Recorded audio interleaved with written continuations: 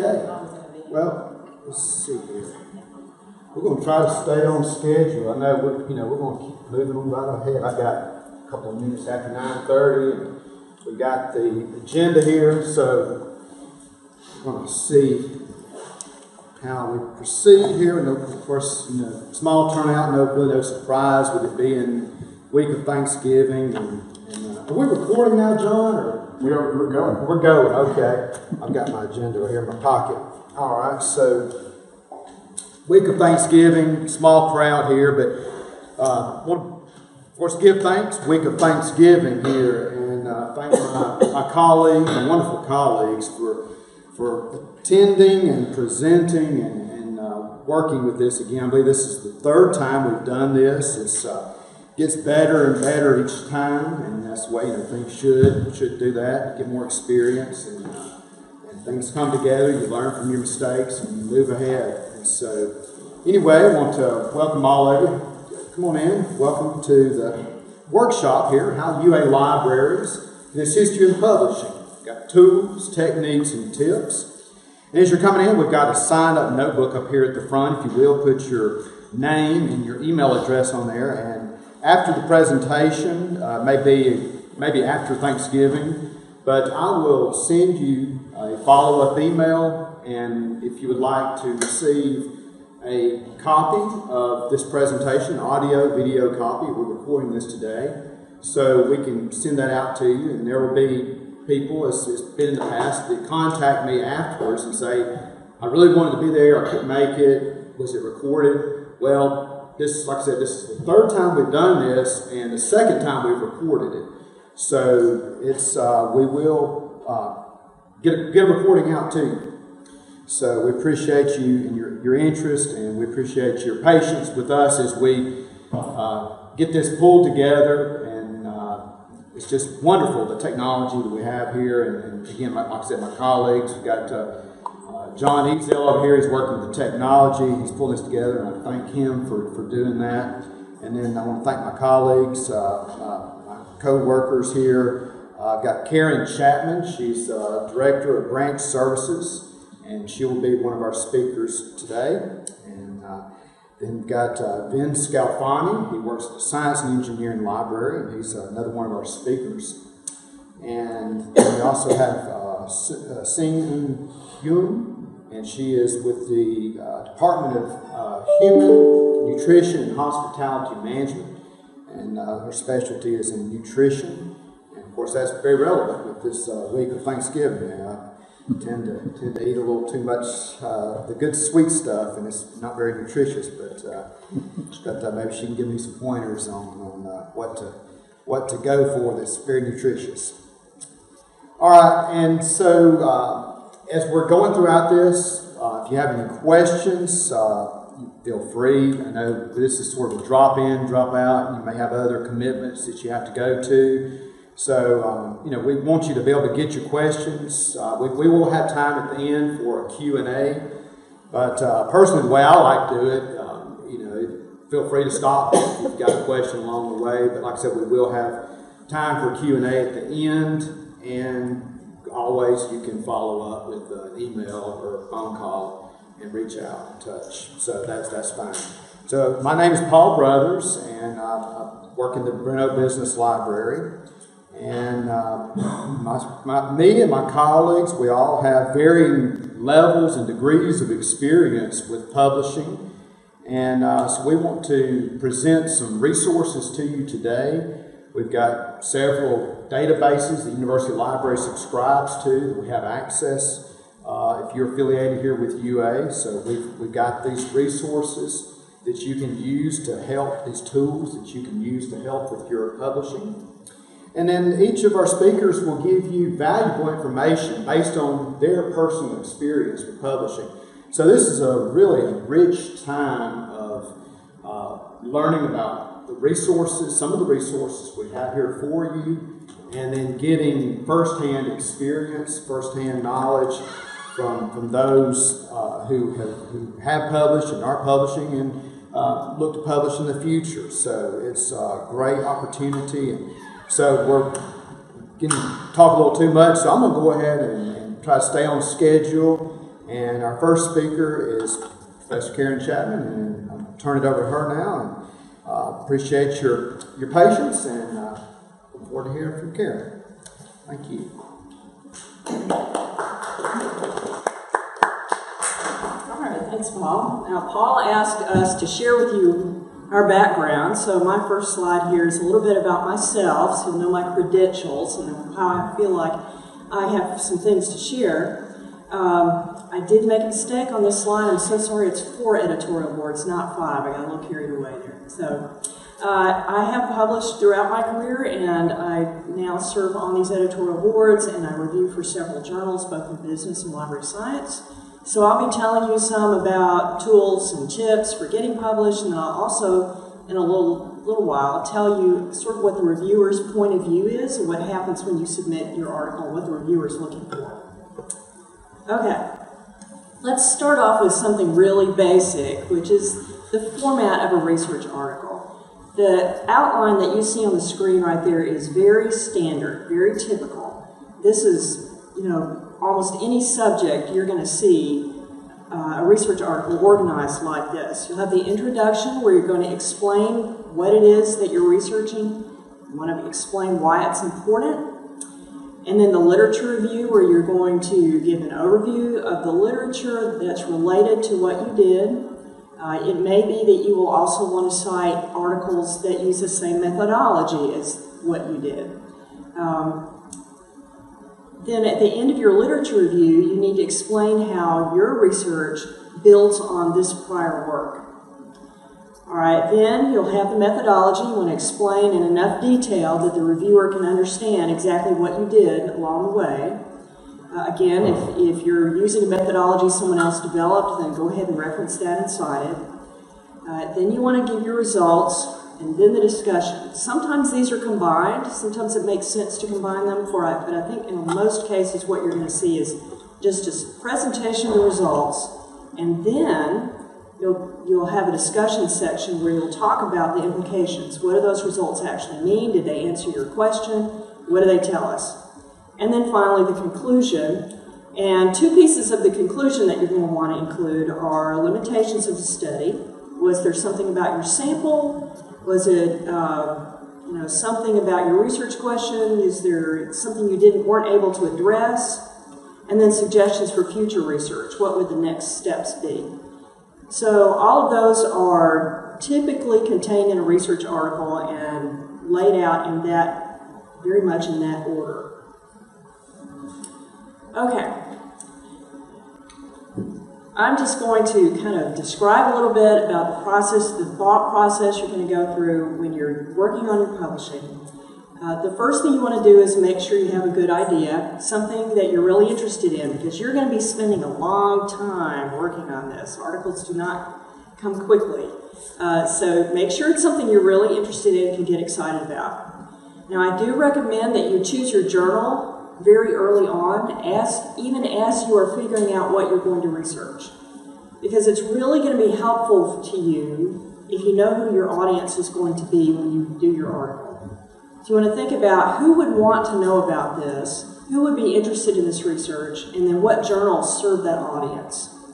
The other thing is that you want to review the author guidelines for that journal and make sure that what you do and what you put together as a final product fits what they're looking for.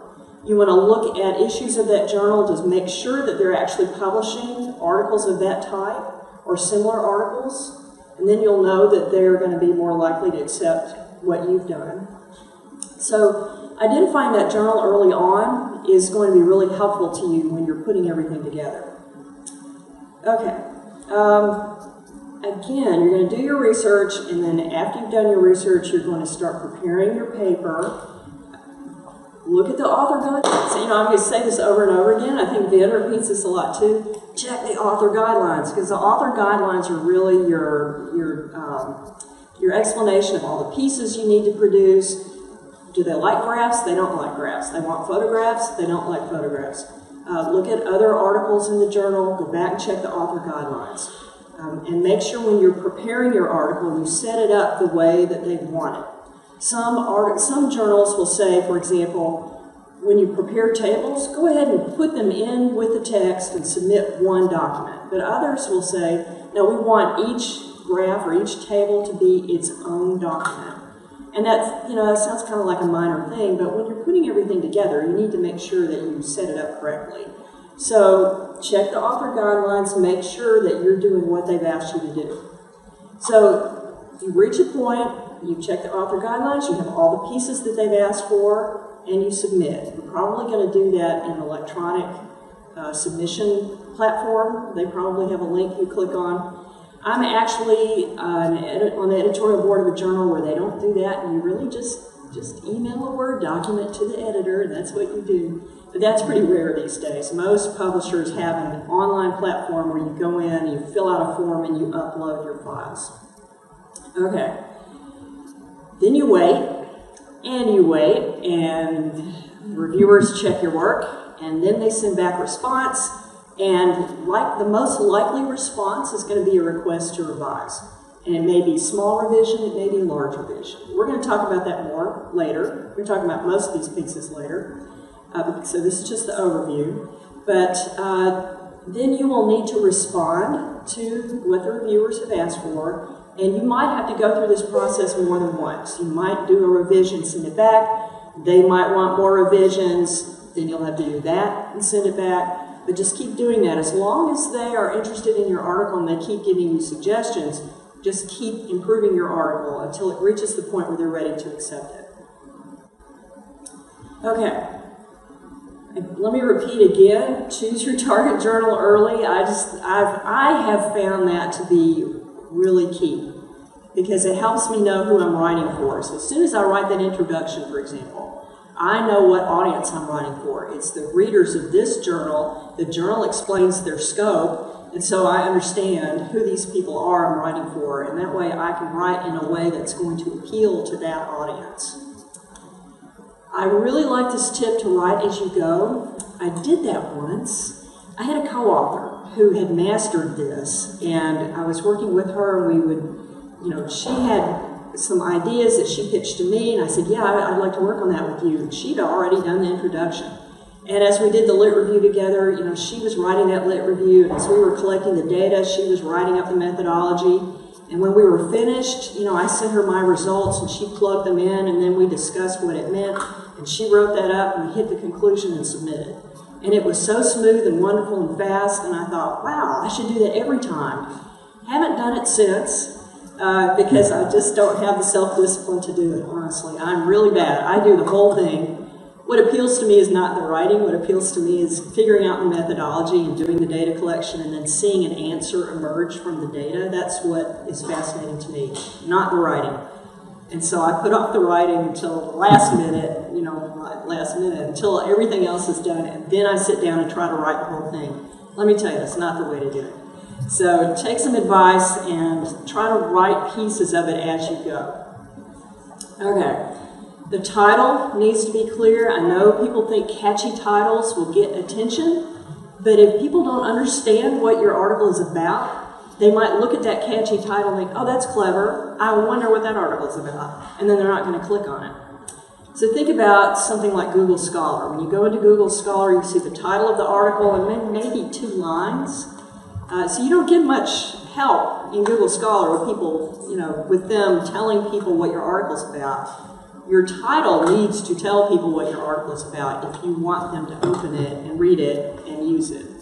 So make sure your title is clear. If you use that subtitle and really pin down what you're talking about in your title. And then my last suggestion would be to use a good professional name. Think about from the very first publication, be consistent in what name you use. Think about using a middle name or a middle initial to distinguish your name from other people's. That's something no one said to me, and I didn't use a middle initial, and now I have all these publications with just a first and last name. Unfortunately, you would think Karen Chapman wouldn't be a terribly common name, but it is. So, somebody searches for works by Karen Chapman, and since I don't have a middle initial, their search pulls back Karen S. Chapman, Karen J. Chapman, Karen Z. Chapman, and the others who are like me that are just Karen Chapman, and it's a big mess. So if you want people to be able to identify your work and know who you are, make sure right from the beginning you figure out what your professional name is and use that name. Okay. Now there are two things that I want to show you very quickly. I know I'm running over time, so I'm trying to go a little faster here. All right. Two tips that you need to know about. Staff directory on the library's homepage. Now I hope you've all seen the library homepage before. I don't know if you've ever paid any attention to staff directory. When I click on that, I get this nice page with members of the library staff and librarians. And what I want to bring your attention is this little liaison area where you can choose a subject. And I clicked on that, and this is the box that I got. So now I can choose a department. They should pretty much line up with the university departments. We can choose a department and see who the librarian is who is assigned to that department. So I see James Gilbreth is the librarian for the Advertising and Public Relations Department. That means he is a resource person for you if you're in that department.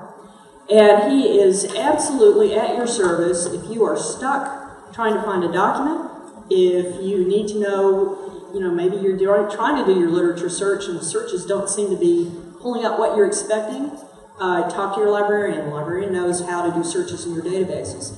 The librarian can give you advice on which databases you ought to be in. So this person is very much a resource person for you, and they will welcome you coming to them and asking you for assistance with your research project. Okay, the other thing I want to show you is a database. So I'm going to go to Research Tools and choose Databases. And the one I have in mind is called Sage Research Methods. So I'm going to click on the S, scroll down, and I'm going to click on Sage Research Methods Online. This is a very special kind of database. This is not the kind of database that you search when you're doing your literature review to find articles. This database is for researchers. So what it has in it is materials to help you do your research. So we have a nice search box, and I know the temptation is to jump right in and put something in the search box, but I'm going to scroll down the page first. Here are the different types of things we have here. They have books, they have reference books, encyclopedias, they have videos, books about quantitative methods, books about qualitative methods. The cases actually illustrate different methods. So if you think you're going to do something, let's say you're going to use focus groups, and you'd like to see where someone else has used focus groups and kind of how they set them up and how they reported it, go into cases and they will show you some examples. Data sets, if you're going to run a statistical test you're not familiar with, go in here and find some place where they provided you with data sets so you have all this data you can practice on before you get your data. And then Project Planner we're going to look at in just a moment. And they also have podcasts. Now Sage does mostly cater to social sciences, but you can see from this list of subjects they do offer things for other subjects as well. So you can even click on this and see the most used and most likely things for your particular subject area.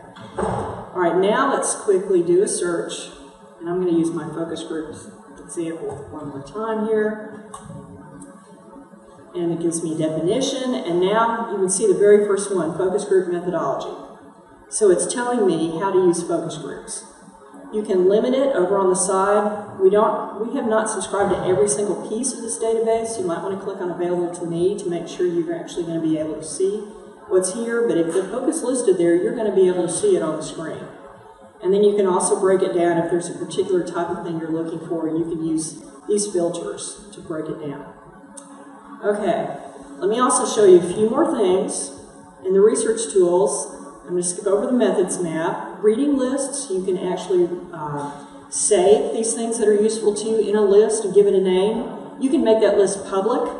So for example, if you're teaching a class and you want your students to read some of this stuff, you can create a list, give it a name, and then put a link to it in Blackboard Learn.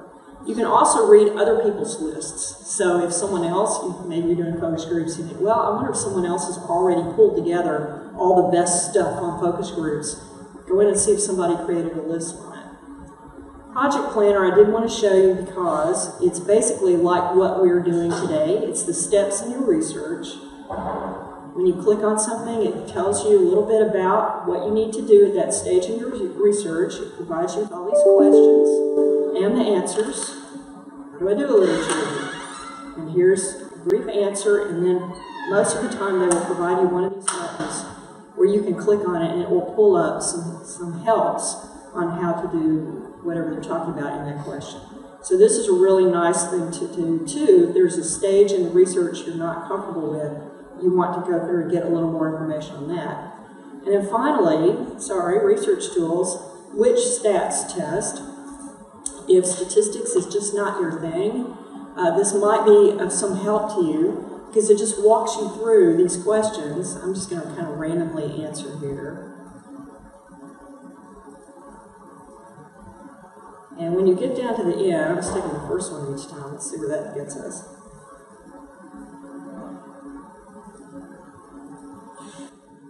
Then it tells you what statistical test they recommend in that situation. So that could be kind of helpful. And then, of course, each one is a link. You can click here to get lots of sources, or you can click on the specific discussion points that they've raised there.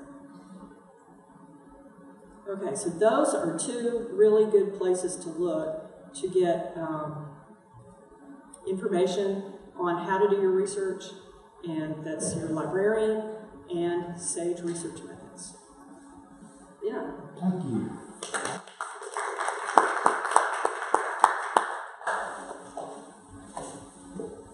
You can arrange the content and write up your citations. So there's quite a few of those. So each journal will tell you in here, expects you to compose your work. All right. You also have these filters over here. So these are very helpful. I'm going to encourage you to take a look at these. Use that drop-down box there. And let's just quickly go over some of these. So you can get into the content by these different filters, by the disciplines here that they have. And you can see they cover a lot of different subject areas. Accounting, computer science, and then they've got these different topics here under these disciplines. So you can find really quickly what type of journal that you can submit your work to. So this it's an amazing and very deep and wide area of publishing. There's a lot of different ways that you can get your work published, thousands of publications. So you can see here, going down this list, again, some of the disciplines: computer science, economics and finance. There's health administration, management. I'm just naming a few of these, just quickly kind of glossing over some of this. Nursing. And then again, like I said, you got your topics up here. All right. Now, I'm not going to cover each of these aspects just for sake of time. But we've got also in here impact factor. So in your field, in your department, if someday you find yourself in academia and you're in a department and you want to, your school says you need to publish in certain journals, and certain journals that have a particular reach or a particular impact factor that are more prevalent in your field. So you can specify here the impact factor of your publication.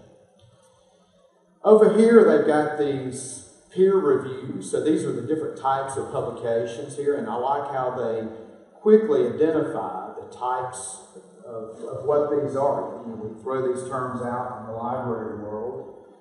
Blind reviews, double-blind reviews. So basically on the blind review, the reviewer identity is confidential. So you're submitting your work to that journal, and you don't know who is reviewing it. Okay, that's anonymous. You don't know. And then the double-blind, not only is the author, not only is the reviewer identity concealed, but that reviewer doesn't know you. So there's both of those opportunities there to provide for that anonymity there. Okay. And then there's, of course, the editorial open where both the author and reviewer identities are known. Over here, this is an important aspect here, the open access. This is something that, just real briefly, the libraries were really encouraging authors, future authors, to consider open access. We want to think that this is the way of the future, and we believe that it is.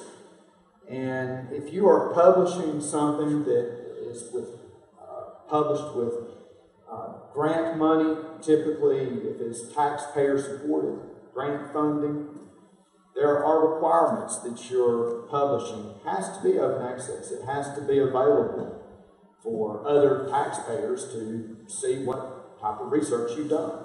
So they don't have to go and pay to access your article. They should be able to freely access it over the internet. That's what the open access is. It's available that anyone can obtain it through the internet. They can get to your content.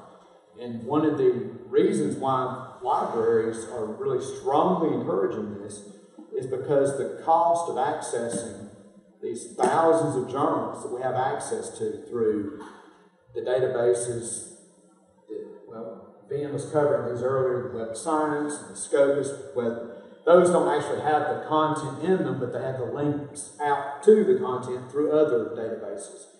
But the point is, it's very expensive for the libraries to access this content.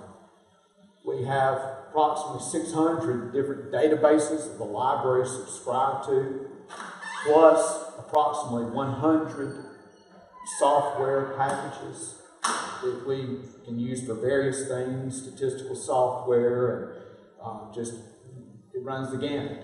But it's very expensive, several $1 million per year to have access to these databases. It's just very expensive. So we want to be able to provide the content, but you can see the content, the cost is just, and it increases every year. The cost just continues to go up. So with the open access, that will allow more people to receive the content and receive it with much lower cost. Okay, but we're still a long ways from getting to that where all the content is completely free to access. So it's a model that's changing. But anyway, I really encourage you to explore that. These are the different types of open access models that are currently out there now. So really encourage you to publish your work in an open access fashion. And we also, I'm covering that really here in this presentation, but we have an institutional repository here at UA, and it's a great resource. I encourage you to explore that. There's a lot of really good research articles in there, research content. So take a look at that. It's called the Institutional Repository. All right, so this open access. All right, so over here with the Cabells, just quickly, I'm going to put in a publication. Again, there are thousands of publications here.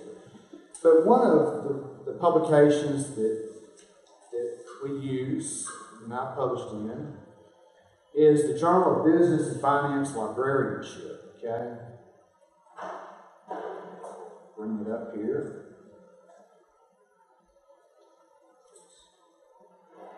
It has an ampersand, so it's kind of, sometimes it would probably bring it up that way, but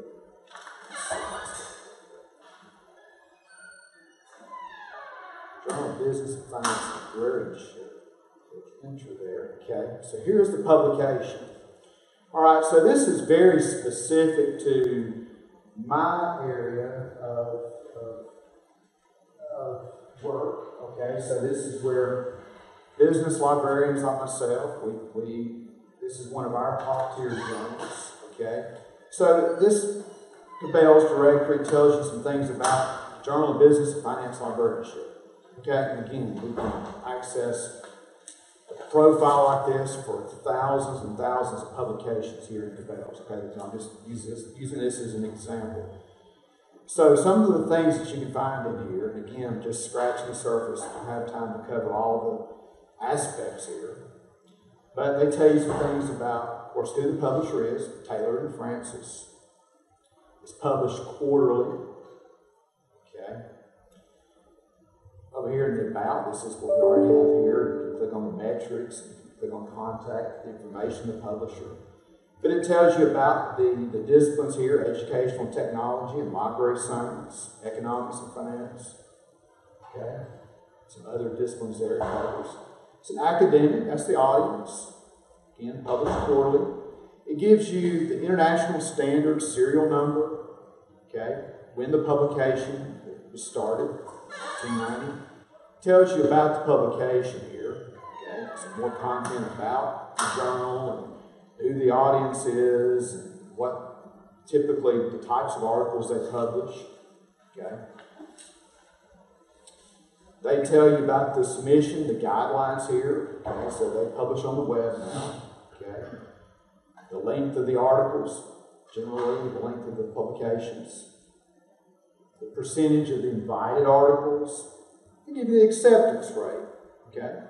50%, that's a pretty good acceptance rate. Some publications have a very small acceptance rate, 5%, not unusual. Okay? The Style, American Psychological Association, APA. Okay, it's a double-blind, peer-reviewed publication. Typically 2 to 3 months to review it. They send you comments. Okay. They screen for plagiarism. Okay. But you can go here to the journal website. Okay. Need help preparing your manuscript? Lots of links on here. Very helpful resource. Okay. And then they've got these other metrics up here. You can take a look at these and explore more items about the content and how they do the rankings and that sort of thing like that. But a couple of things too, when you're in academia and you're in your department, usually your university, your college will have certain publications that are relevant for your particular field, somewhere your authors, your colleagues have been publishing, and they're geared toward a specific discipline. And sometimes that expectations may be there that you will publish in those particular ones. So you can go in here and you can use something like Cabell's and you can get that information about those specific publications. Just enter the name of the publication and get to that directory that gives you profile information for that particular publication. So you can see, again, it covers a lot of different disciplines, but it's profile information about the thousands and thousands of academic journals where you can publish. All right, so turn it back over to Karen, and she's going to give us some information on the reviewer's point of view now. Okay.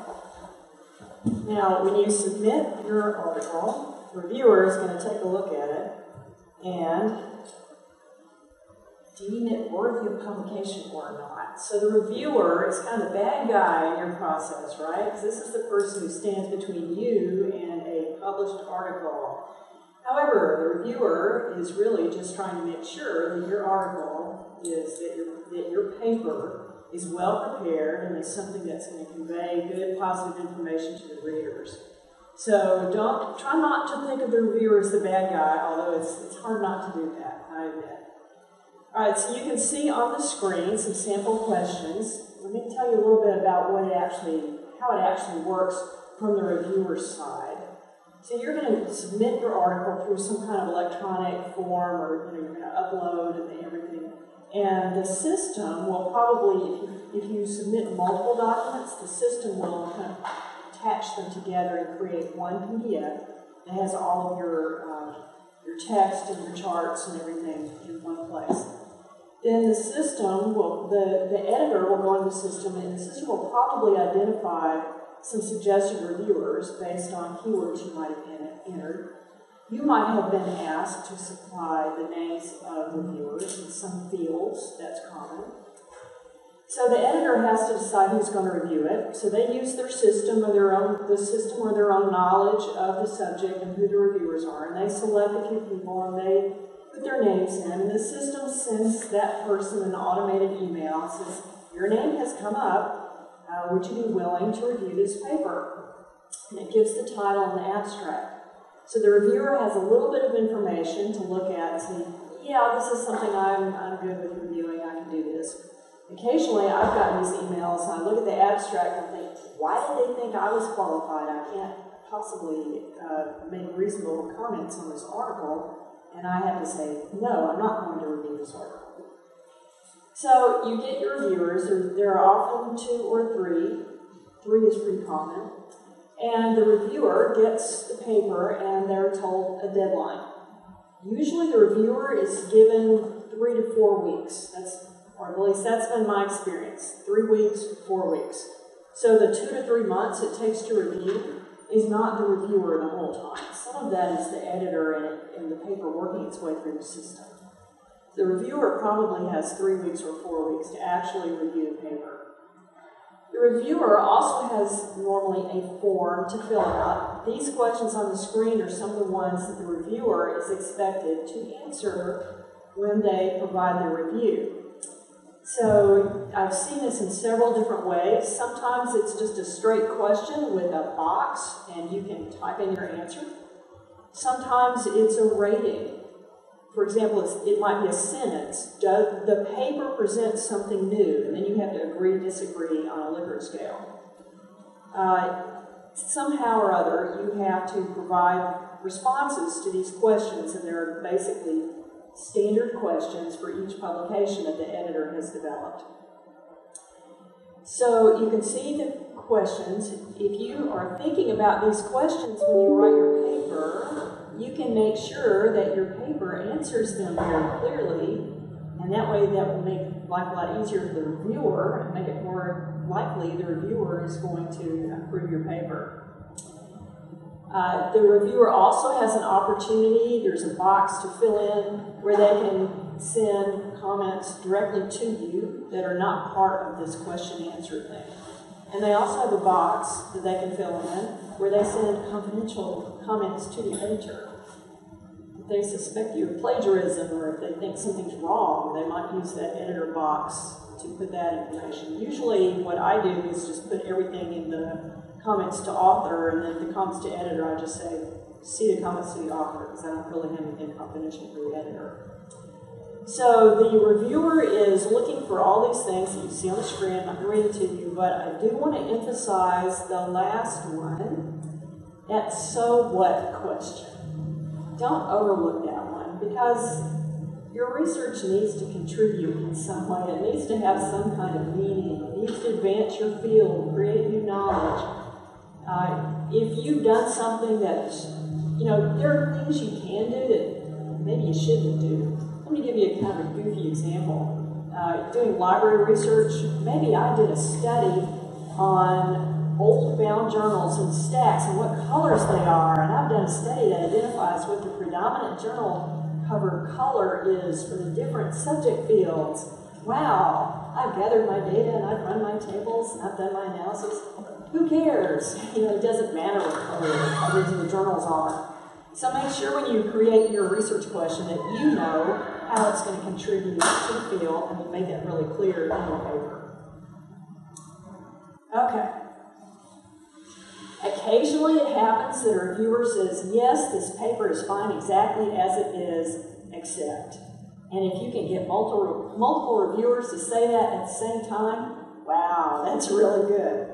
That does not happen very often, because human nature being what it is, if you've got 3 people reading the same paper, at least one of them is going to have a suggestion about, oh, well, that table should have a different name, or you should create this additional table, or something. So it's really more common to revise. Sometimes that can be hard to take, because I know I've had so many times when some reviewer says, you didn't comment on such and so, you didn't bring this out. And I think, okay, did he read page 3? Because that's where I covered that.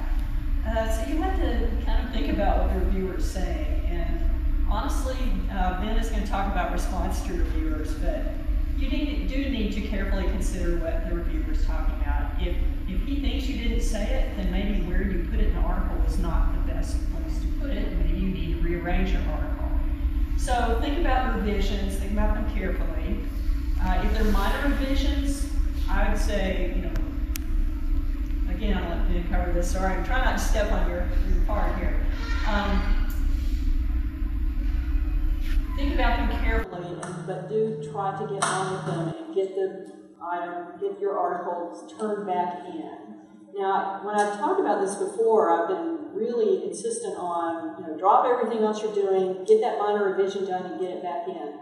I was talking to an editor friend of mine, and he said, you don't want to send it back so fast that it looks like you didn't really even pay attention to what the reviewer said. I thought, oh, okay. So now I'm going to say, give it a week. You get that review back, read it, set it aside, come back to it in a week, and think about it, and then, though, if it's fairly minor, go ahead and do it and send it back. All right, but make sure that you do pay attention to what the reviewer said. It's a major revision that really, really changes up everything you did, changes your methodology, means you've got to collect more data. You need to think carefully about whether you want to do that or whether you want to just try submitting somewhere else. And then sometimes you get a flat-out rejection. And that could be because you didn't answer that so what question very well. It could be there was a fundamental flaw in your methodology that you didn't even realize. It's a learning experience, so you've invested in this project, so you'll have to just stop and think very carefully about what do I do now? Do I start over again, or do I count it just as a learning experience and move on to something else? So hopefully you will never have to deal with that question. Okay, yeah.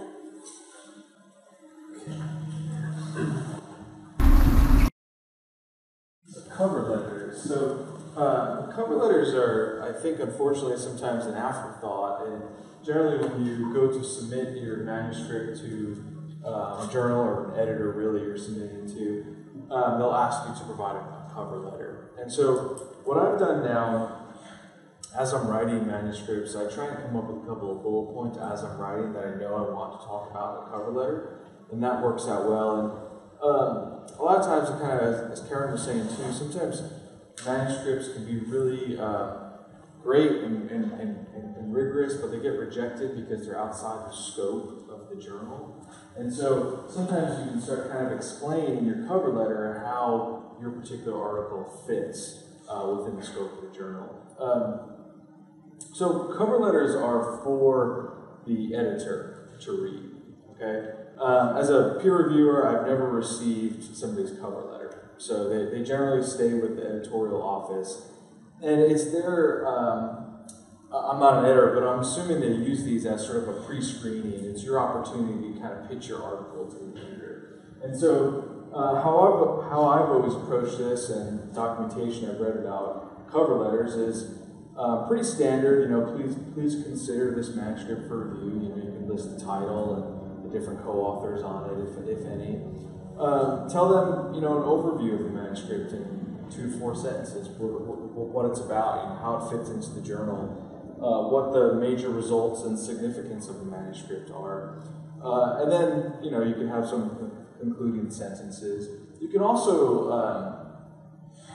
I was talking a little bit about the scope, just kind of explain how it fits into the journal and who the audience is would potentially help. A lot of times, journals will, on the submission platforms, they'll make you answer a couple of questions. They may ask you to confirm that you have not submitted the manuscript simultaneously to 2 journals. And a lot of times I'll add that into the cover letter as well, that this hasn't been submitted elsewhere. It's only been submitted to your journal for consideration. So my tips are that they're really important because it's likely I don't think editors sit there and read the entire article, right? They're going to start with the cover letter, they might skim your article, okay? So it's the first thing that they see. So spend some time on it and really try and sell your article to them with this cover letter. Generally, half a page to a page at most, I would say. You don't want a 10-page cover letter, right? Because if you need 10 pages to tell the editor how important your article is, it's probably not that important. Or maybe it's really, really important, you should just put that in the manuscript. Okay, the submission process, as Karen talked a little bit about this already, pay attention to the author guidelines. Even the same publisher, each publisher might have several journals. Even journals within the same publisher have different guidelines. So you have to really be careful and pay attention to them. And these are, things like citation styles. They're usually a little they seem like little details, but they can be important for that particular journal for editing processes. And also, it doesn't make any peer reviewers happy if you don't follow the guidelines, right? You have sections that are mislabeled or missing, or figures that are not the correct format, and so forth. So make it easier on everybody by following the guidelines. There's lots of different submission platforms. They vary tremendously. I would just encourage you, set aside when you're ready to submit, you've got all your materials ready, set aside several hours to do this, because it can take a while to register for an account, to upload all the documentation. As Karen said, sometimes you'll go into the submission platform and they'll want you to split up files like main manuscript, figure 1, figure 2. So you might have to do multiple uploads. So take your time with it. Don't rush it.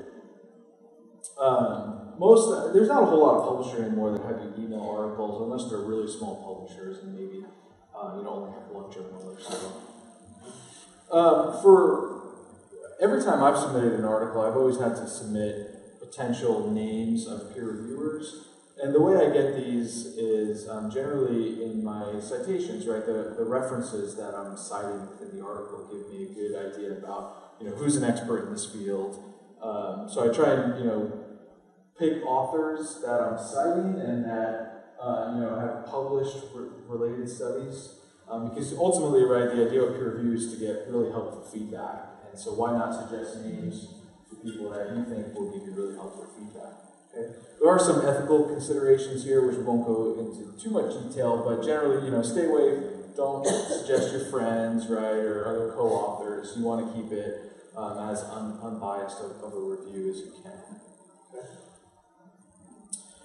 Response to reviewer comments. So generally you will receive reviewer comments. I've only had it happen to me twice where manuscripts have been published as is. And actually you can sort of dance that you made it through peer review without having any major comments or even minor comments for that matter.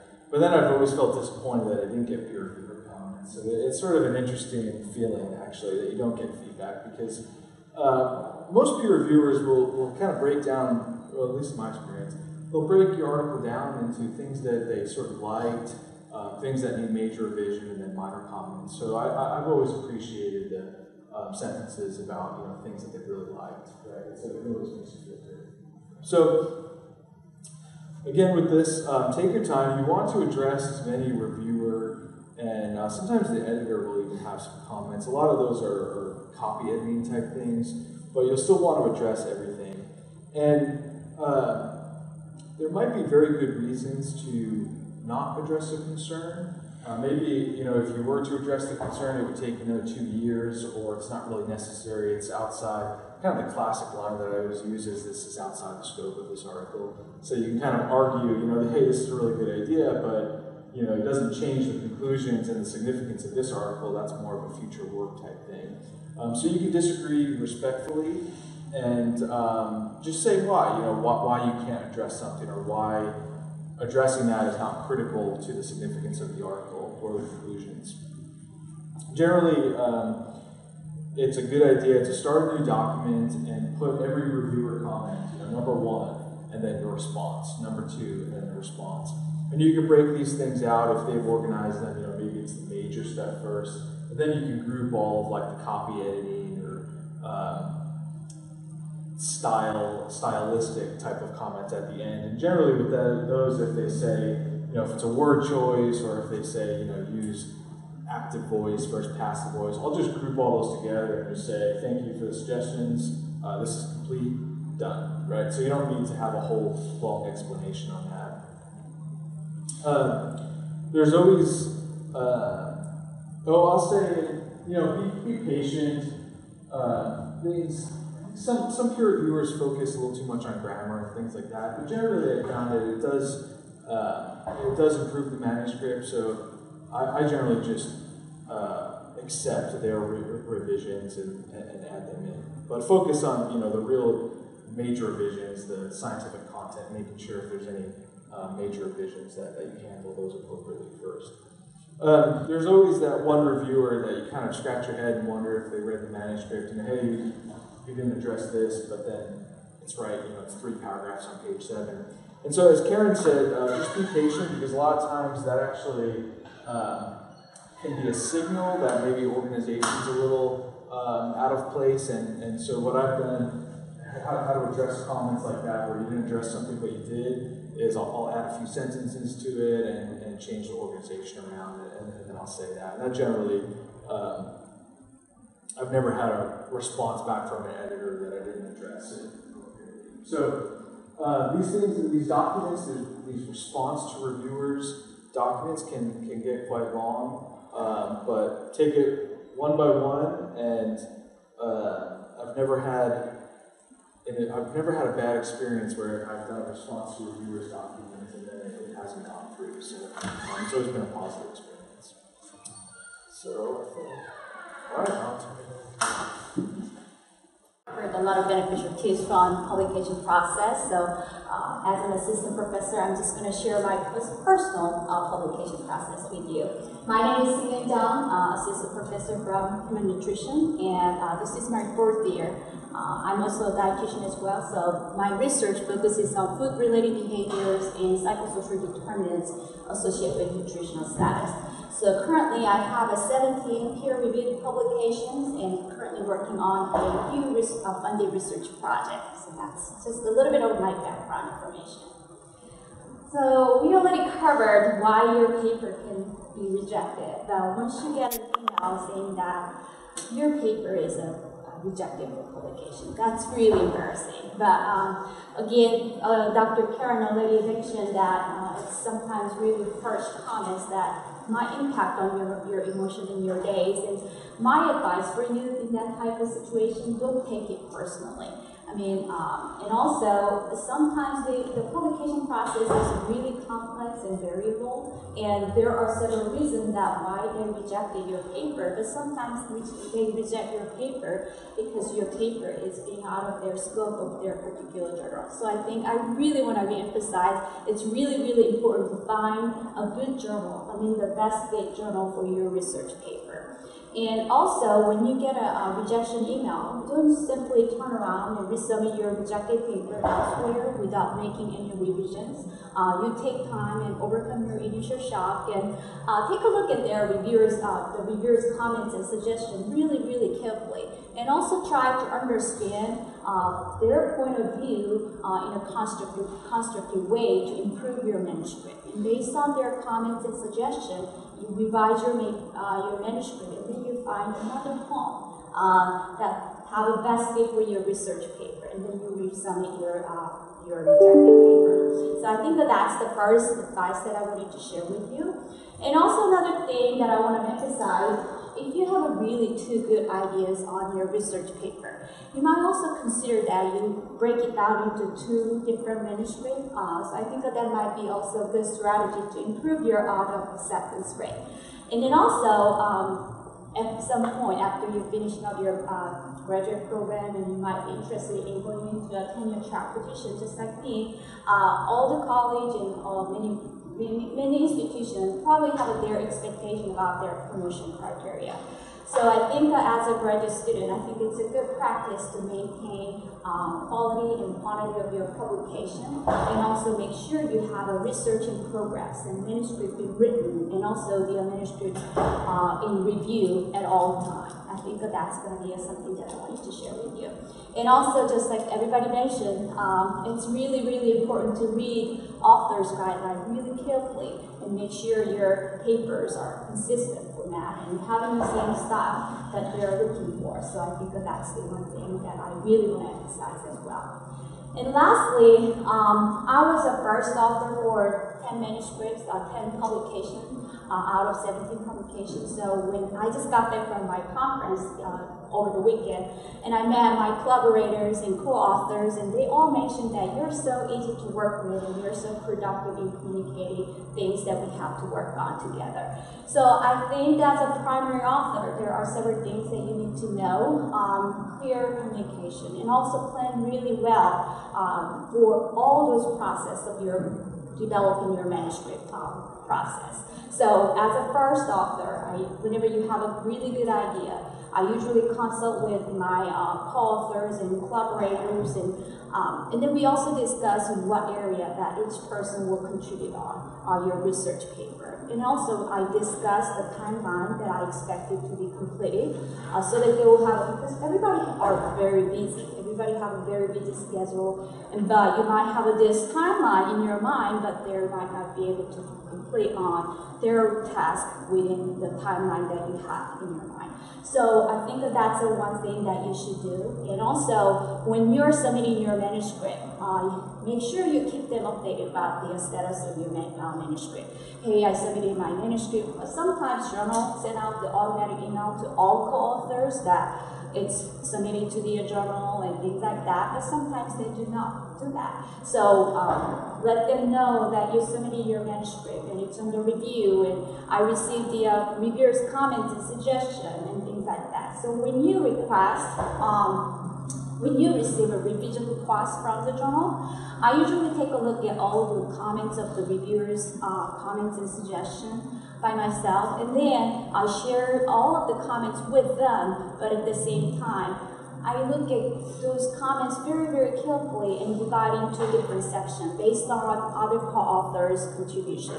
So I just separate the files for each authors, my co-authors, and then send them separate email. Hey, these are the areas that I want you to work on for revising our manuscript.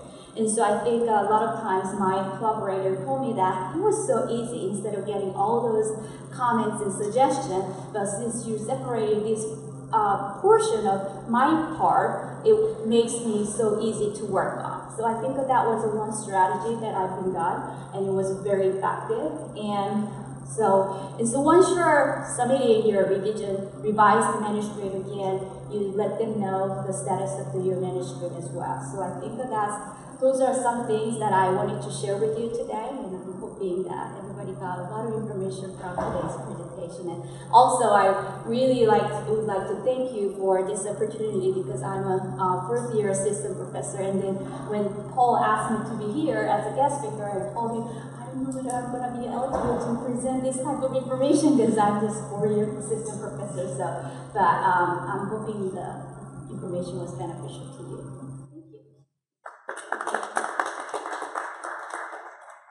Great. Thank you so much. Appreciate this. This has been very inspiring to me. I hope it has been to all of you as well. And so we stayed pretty well on schedule. I've got it's about almost 11 o'clock. And so we'll have a schedule there. I apologize for me going a little longer on my part there earlier. But anyway, here we are now at the Q&A. So if you have any questions, feel free to let's hear from you now. If you think of something later, you know how to get in touch with me. My email is on the flyers you probably saw. Some of you have already communicated with me.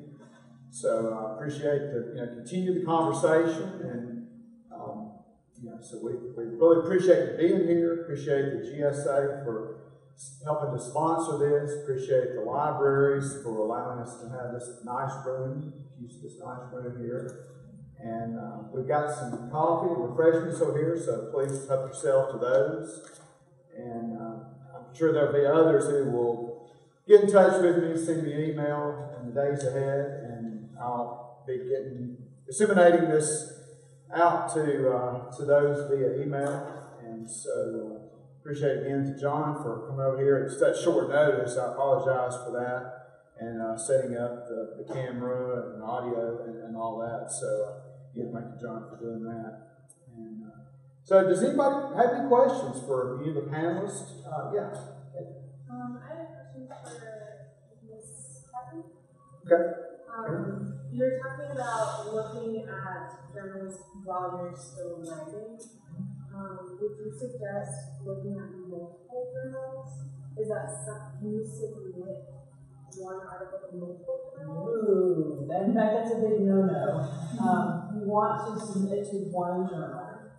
So my suggestion was that you have a pretty good idea of what that journal is going to be before you start writing, and that's so that you can target that audience and really focus and know what your author guidelines are, know what your scope is. We talked several times about how important it is to make sure your article is within scope. So if you already know what journal you're writing for, you can make sure that the way you present your information, present your study, is appropriate to that particular journal. If it gets rejected, would you be able to submit it to another journal? Or you can, but the trick there, of course, is you've got to find another journal where you can do this. So it may be necessary to rewrite parts of it. I know that I've done studies where in librarianship, librarians have lots of different kinds of responsibilities, right? So I would write something, I might focus on a particular type of responsibility and send it to a journal that focuses on librarians who do that. But then my option also would have been to maybe show how what I did was relevant to a different area within librarianship and send it to that journal. So you can kind of, depending on what you're writing about, of course, if you're writing about something super, super specific, there may not be many journals. But you can think about how you present what you did and what audiences would be interested in it. And that's how you can choose what journals. Along those same lines, I'm always kind of thought like if you do go to a different journal and be rejected or something, it seems like it's a major job to have to repackage your submission with the new publisher's tables and bibliography and all that and everything. That's just part of the deal. That's right. Now, if you use something like EndNote or RefWorks, then that will help you with your citations and bibliography because you can just take the collection of references and just set RefWorks or EndNote and change it to the different style that the other journal has. What I found is very awkward is that many journals have their very own style. They say it's APA, but when you look at their examples, it's not really quite APA. So, yeah, you're right. You know, having to reset everything to another style can be kind of a pain, but you want to get it published, so that's just something you have to remember. Yeah, it's a good point about the RefWorks. We didn't cover that this go around. We covered it in the past, but she mentioned RefWorks and EndNote. Those are two very similar products. UA Library subscribes to both of those. They're excellent tools for keeping up with your content. You create your own personal account, and it's in the cloud, and it's something that you can keep. Once you leave UA, you still have access to that resource. And it's a content management type of device, a tool. So it has folders in there. You can have multiple papers going at one time in there. You can store citations.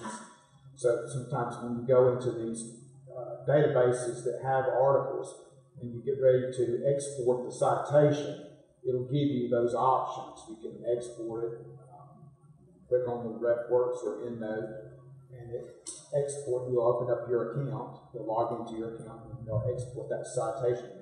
And then you can manage it, like she was saying.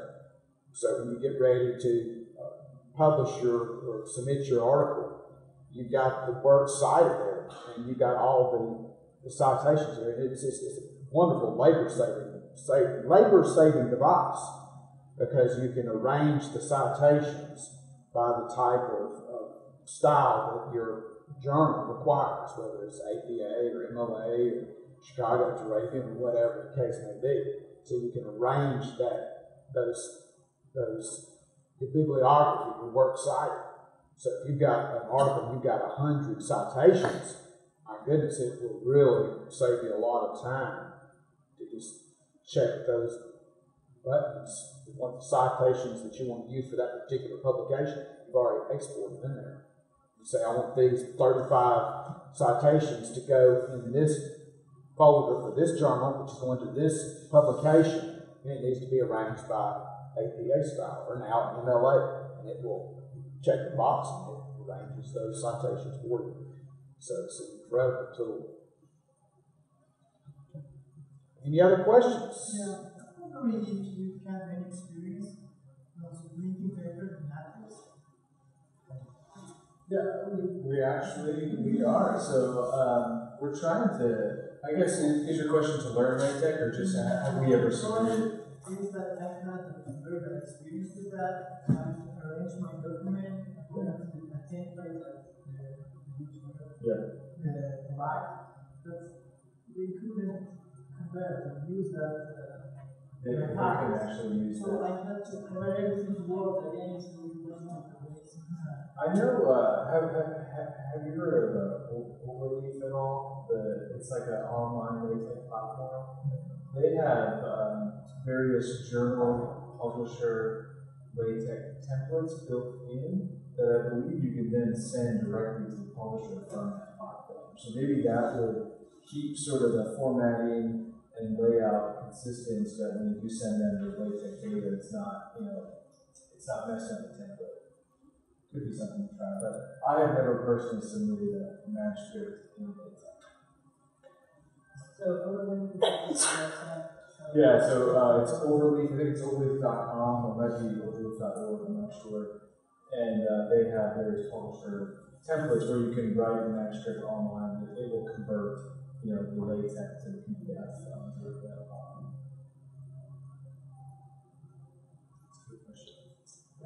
Any other questions?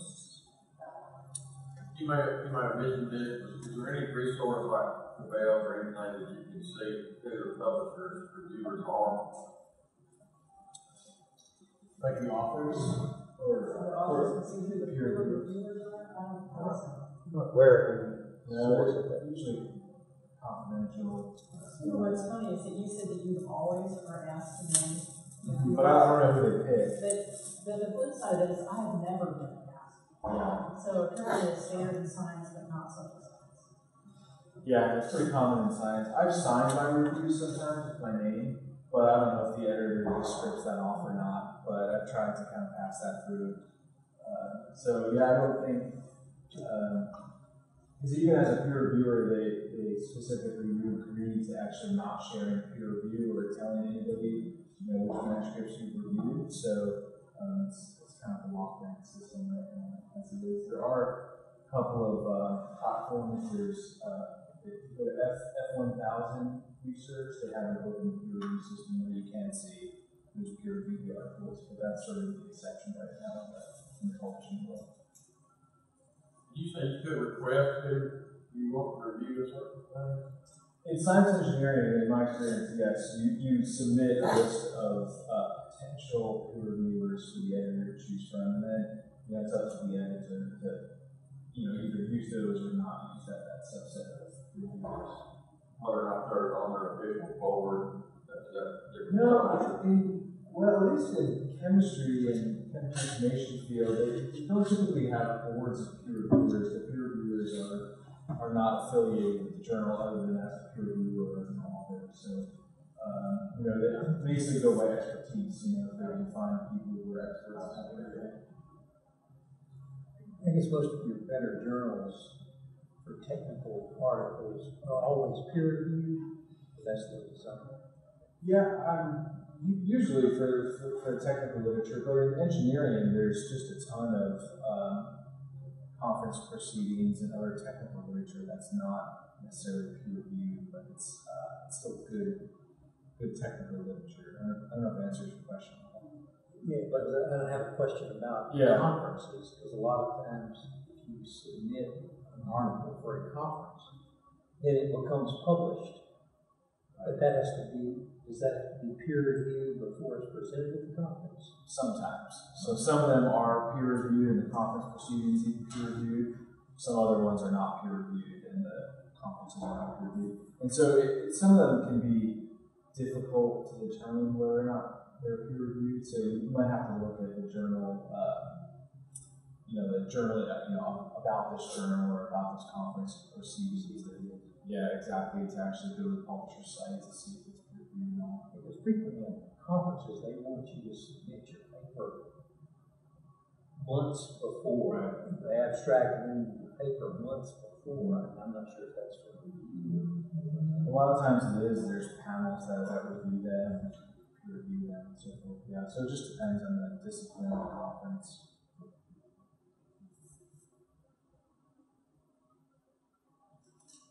kind of further answer your question about if you can know the reviewers of where your potential reviewers, just kind of like underscore kind of what Liam was saying there.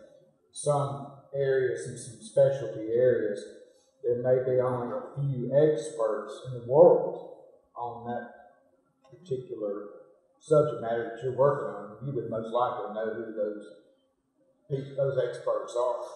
And so that would be very small cases, kind of the end of the tail, so to speak, that's you know who those potential reviewers are, who the experts are in that particular niche area of research.